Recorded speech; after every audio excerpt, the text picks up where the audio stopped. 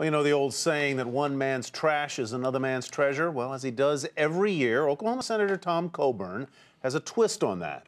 That one man's prime government expenditure is another man's wasteful pork barrel spending.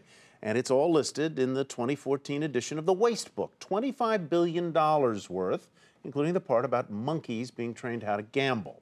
Eamon Javers joins us now from Washington with more on what's in the senator's crosshairs. What did he find, Eamon, including the monkeys? You know, Tyler, I wish I could be trained how to gamble, but Senator Coburn found 100 specific items here that he says are just waste, fraud, and abuse in the federal budget. Let me read you a couple of the highlights here from the report. This is the kind of thing that gets under his skin. He releases it every year. It's sort of a name and shame operation by Senator Coburn up here on Capitol Hill. He found $331,000 for a study involving couples sticking pins into voodoo dolls to see if they stick the pins into voodoo dolls more aggressively when they have low blood sugar and they are hangry.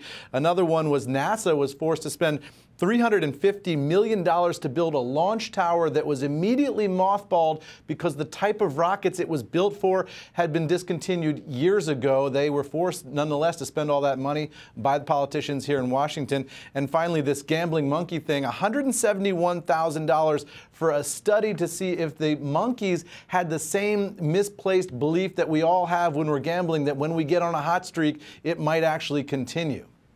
So, Eamon, what did those scientists discover in all that research? They found that monkeys are just as bad at gambling as we are, and that when they were on a hot streak, they did tend to believe that that hot streak might continue. There's no basis in fact for that. The monkeys thought it, and human gamblers think it as well. What about also another one here on sports stadiums is interesting. $146 million for sports stadiums. Coburn singling out here the tax exemption on government bonds for sporting facilities. So that's an interesting one for sports fans around the country. All right, Eamon, thanks very much. Eamon Javers reporting from Washington.